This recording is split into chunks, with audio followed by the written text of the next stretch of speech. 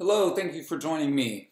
Now, have you ever looked up at the sky late in the evening or early in the morning and seen a beautiful, vivid display of colors such as red and orange?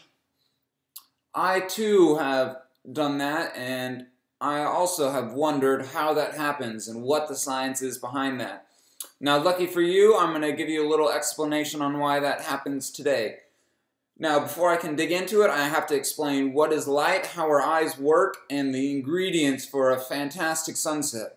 Now, sunsets occur because of the electromagnetic spectrum and our brain's ability to process these waves, and it all has to fall on the right night and the right set of conditions. So that is what really makes great sunset. So here we go. What is light? Light is part of the electromagnetic spectrum. Right here, this is in the visible light. So when I say visible light, that's what I mean. It's the rainbow. It's what we see. Everything we see comes from this. It's all waves. It's all waves. And it's explained by the scientists at NASA in their article that they put out in 2010 on their website called The Introduction to the Electromagnetic Spectrum.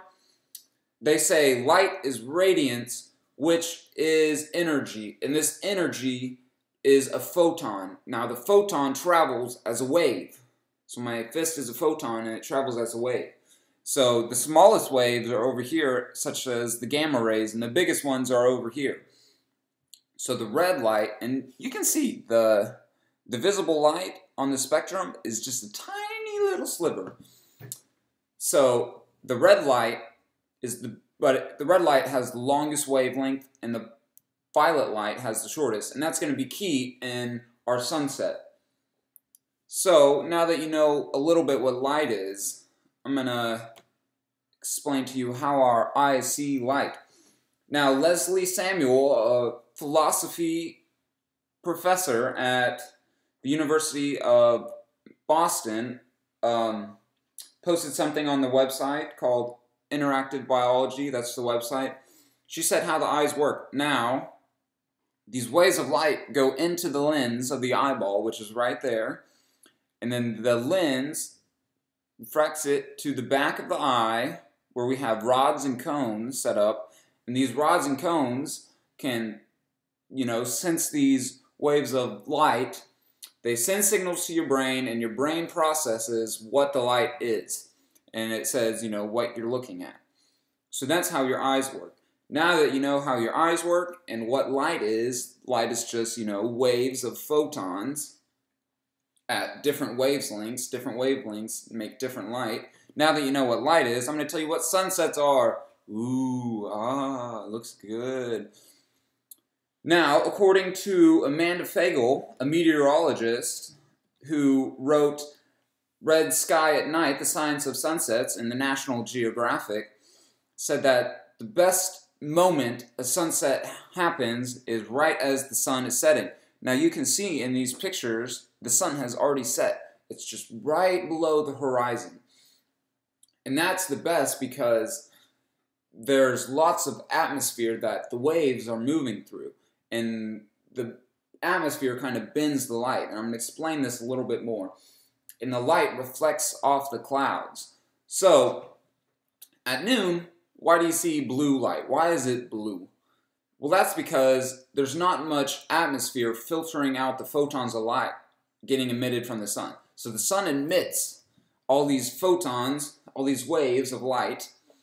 They hit the atmosphere. Well, the atmosphere is made up of molecules, believe it or not, and these molecules reflect back some of those photons that the sun emits.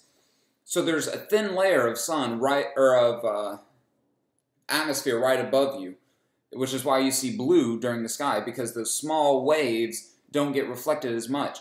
But when the sun is at an angle from the earth, or say you're right here on the earth, the sun is over here, well, that's a lot of atmosphere that those lights have to pass through.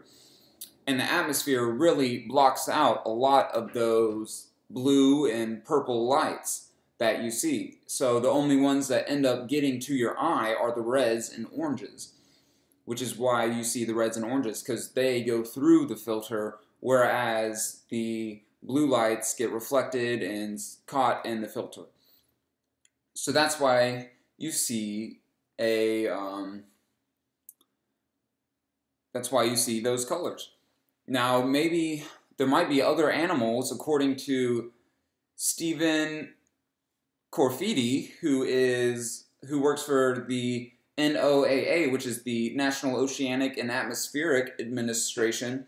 He wrote The Colors of Sunset and Twilight. He said that some animals might actually see sunsets differently than us, though, because they can see different types of light.